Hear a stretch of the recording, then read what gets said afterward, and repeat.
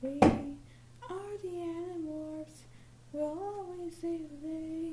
And if you think we can't, we'll always find a way. That's why the people of this world believe in Jake, Rachel, Cassie, Marco, Tobias, and Axe. No Axe. No Axe. Spy, here was another Animorphs vlog. So, this book is number 3, The Encounter, and it is about Tobias, and here is the cover. See if I can get the angle right. Forgot to tell you guys, there's flip book things in each book that I think are interesting, so I'll try to show those as well as the cover.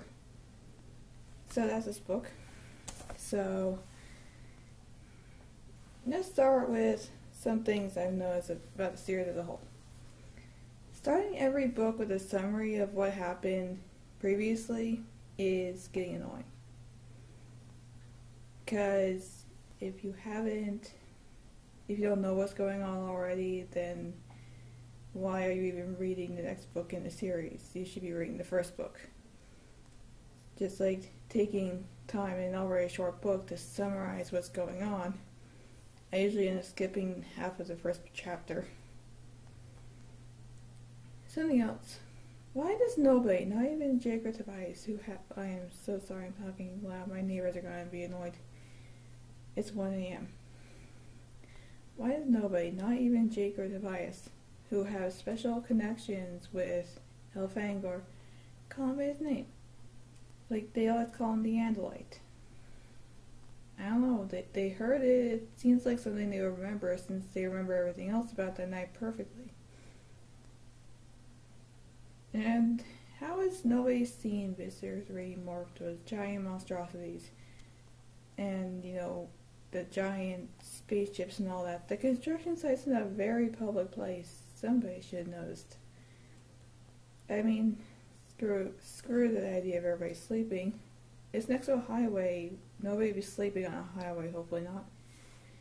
And also, isn't there a residential area? I think there was a residential area near there. Somebody should have noticed a giant spaceship. Somebody should have heard roars or screams or something.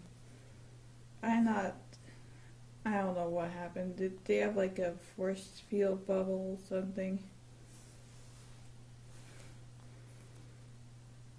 And in the first book, they were able to make thought speech when they were human, or at least Jake was. Now they can't. But since the series is very episodic in nature, I think it's a case of pilot episode syndrome. Still, the roles of thought speak are kind of confusing. Still, this is like the 3rd time I said it. So, something else about people not noticing obvious alien activity. Nobody else has noticed how weird it is for park rangers to carry machine guns, because, again, National Park is a public place. Nobody's investigating that. There are definitely cops and government officials who aren't controllers, right?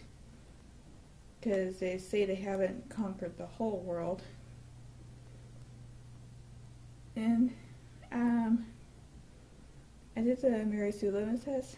Cassie is not a Mary Sue, but, well, according to the test anyway. But her character still kind of annoys me with how she's perfect at morphing most of the time, except when she morphs a fish, apparently. I don't know. That's kind of annoying. Now, good things about this. Wow, 4 minutes in already. I'm gonna have to edit stuff out. Good things about this book. In the beginning,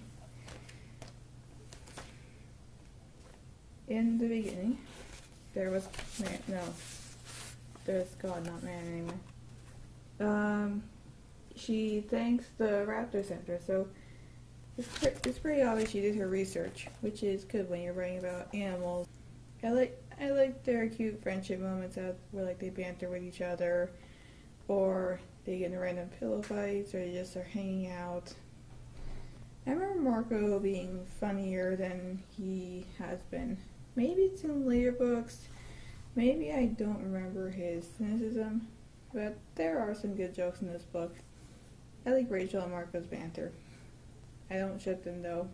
Platonically, yeah. I really like Tobias' conflict between his human self and his hawk self in this book. He seems to be in the process of grieving the loss of his humanity, although he has the mind of a human, but he can't let go of school and stuff, and he seems to be grieving the loss of his previous life.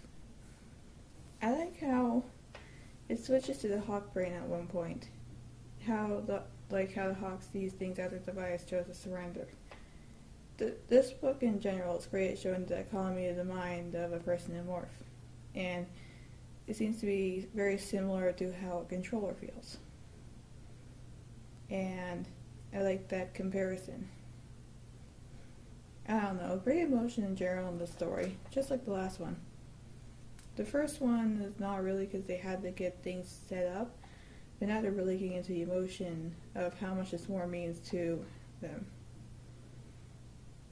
Now, some questions.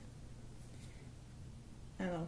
Is his lifespan that of a human or a hawk? Because, I mean, he morphed into a hawk, which means he's stuck in that morph, but it's not really his original body. They keep saying he when discussing Visser 3. That reminds me of... Fear of a name only increases fear of the thing itself. I think of ending each blog with, like, a moment of resonant language, because that's something that my creative writing professor has told me to look out for.